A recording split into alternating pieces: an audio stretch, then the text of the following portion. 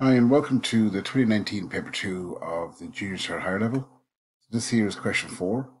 And as always, if you want the set of notes I'm working off, just send me an email at shanetroy@gmail.com. That email address should be in the description below. So question 4 here looks like it's a theorem type question. So it's worth 15 marks. You give them 5 minutes, so it shouldn't take us too long. There is 2 parts, so you get one part right. Usually you get the high partial, which in this case would be the 10. Okay. Anyway, the diagram below shows the center circle of a soccer pitch. The center of the circle is marked. That's the center there.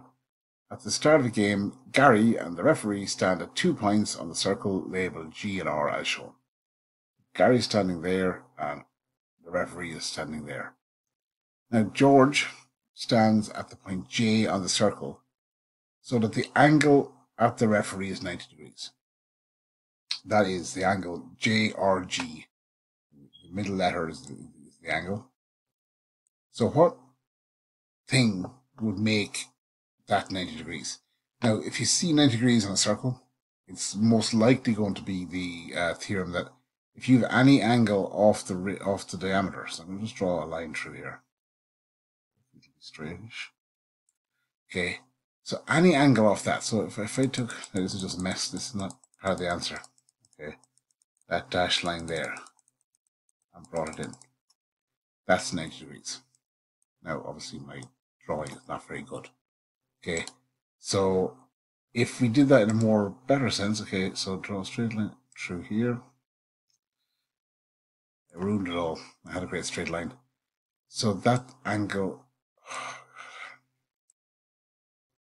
okay, I'm using the mouse. Mouse is a disaster. You know what? I'll go to the answer here. So that straight line there would create that there. That's terrible.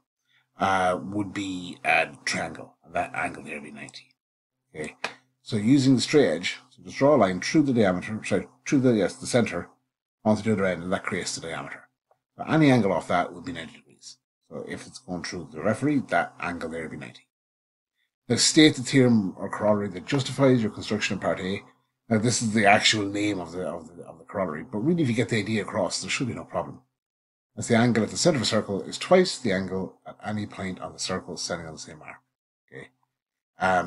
You might get away with saying what I said earlier, which is any angle off the diameter is 90 degrees. That's what this is basically saying. Okay, if that's your center, okay, this is going to be twice, okay, that angle there, whatever this angle is. And that angle, straight line, so it's 180. So it's going to be twice whatever angle comes off that. So it has twice 90 is 180, or half of 180 is 90. Okay, so that's question 4.